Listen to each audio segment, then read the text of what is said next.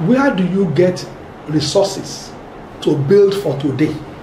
So there's something that is called constructive borrowing, and there's destructive.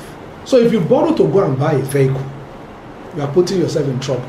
But if you borrow to build a house, the house will appreciate, and then you can sell even if you are in trouble. During BRF government, we took 375 billion bond. That bond has been paid. Without that, we cannot build Lekki Link Bridge. We can't. All Lagos gets in a month from FAC is about 9 billion, 8 billion. By the time you pay salary, it's 1 billion left. What can you do with 1 billion? Nothing. And there are statistics, there are benchmarks around the world. So in Lagos, our debt to revenue is less than 20%. In the United States, it's 89%.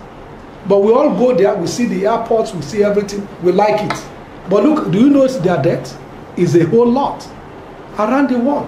What is important is when we borrow, our revenue, we must find a way to build up our revenue. So invest in things that allow us to build our economy.